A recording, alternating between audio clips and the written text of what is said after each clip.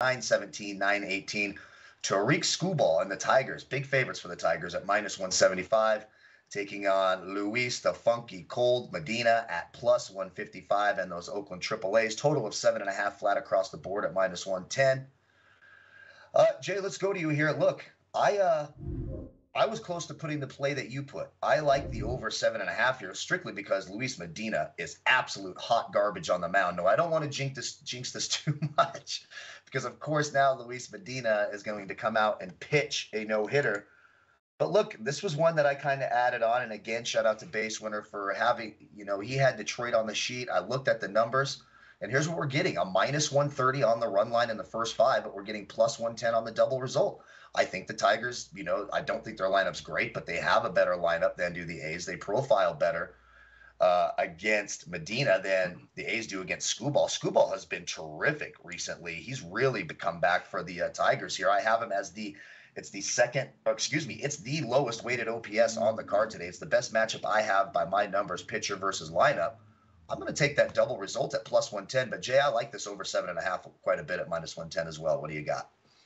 Yeah, I said it was a Dodger game last night. I watched the Tigers. I actually didn't mind their offense. Kerry Carpenter stood out for me. He was batting cleanup last night. Was really impressed with him. I was surprised how fast he was running the bases. Did you see me running the bases? I did not. I mean, I saw the clip. Yeah. No. You know the thing about Kerry Carpenter, guys, he's only just begun. He's only just begun. We've only just begun. Oh, that makes me want to watch Happy Gilmore all over again. Okay, go ahead, Jay. Sorry. But yeah, the Tigers might slightly be on the come up and have a little bit of a core building for next season. They didn't look that bad. I think you could probably lay the money line with them if you really wanted today, because it's the A's. Like what are they going to finally show us something they haven't shown us all season or whatever? But no play for me on the side. I went with the total over 7.5. I think Tigers probably get this done. Oakland can score a couple runs here and there. Tigers should do the heavy lifting, but just give me over 7.5 here today. Basewinner, the A's run differential this year is -300, and they've been outscored by 329 runs.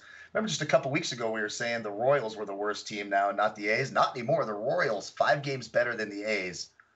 Oh, they made a run there. Wow. I think we're both on the Tigers here. Scoopballs look fantastic, right? The model's got to love him. He's really good by my numbers. In fact, he's number 2 in baseball if you take that strikeout percentage, walk percentage, and ground ball rate over the last 17. And you say, well, gosh, all baseball hipsters are aghast. Is he better than Snell? Is he better than Cole? He's not better than Strider. Strider's number 1. But I think if you look at some of these numbers, particularly if you look at his last 4 starts, he's got 34 strikeouts against just 5 walks. 53% ground ball rate. I mean, that's really, really solid. 35% strikeout rate, 5% walk rate. I mean, I don't know. This guy's up and coming. There was some concern for me about playing him on the road, where his splits are much better at home. If you look at his splits, he's 7 strikeouts, median split at home over the last 365 days. He's 7 strikeouts at home, 1 walk. 50% ground ball rate, but away he's not bad either. He's 5.5 strikeouts, 1 walk, and a 54% ground ball rate. I'll take that today against Funky Cole Medina. The thing I can say about Medina is in his last 4 starts, he's got as many strikeouts as walks. Not a good thing.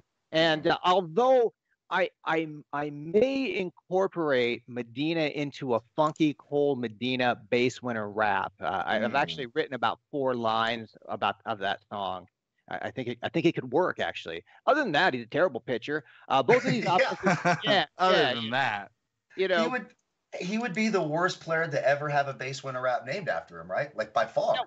Well, maybe you have the upper end of the scale there with Strider, and then you would have the lower end of the scale with Funky Cole Medina. But I'm playing against him with a really solid pitcher and a team that's really kind of, like Jason said, has shown something over the last month of the season. So, I mean, why not? And the worst you can do, and this happened with Snell, is like if you play him on these first 5 parlays and the A's don't score, the worst you can do is push it. So, let's go with it. Let's go with the Tigers and the Braves base winner parlay plus money. I'll do it. Yeah, I could beatbox that one. He's absolutely right. A couple things in the chat box. Scott D says he only loves Basewinner, which is great. I mean, I love Basewinner too, but I'm honestly offended. You know, I'm a competitive guy and I'm easily hurt. My ego doesn't like that. He just did that to incite you. That's all. Everybody. How can you I'm not? already on edge. I have to fly today. You know, I've been going through matters of the heart and heartbreak here in a small town. Like, get me a break here, people. But no, yeah, I like Screwball today. I like the Tigers today. And the reason I like the double result, again, it's a pricing thing here. The money line in the first 5 innings is minus 180. The run line in the first 5 innings is minus 130. And the double result is plus 110. That's math that adds up. You're getting the percentages there. So for purposes of this show, the second leg of the base winner parlay, along with the Braves first 5, is the Tigers first 5, and that's at plus 118. I'm going to take the Tigers double result at plus 110, and Jay is going to take the over 7.5, which I really like in this one as well, at minus 110. All right.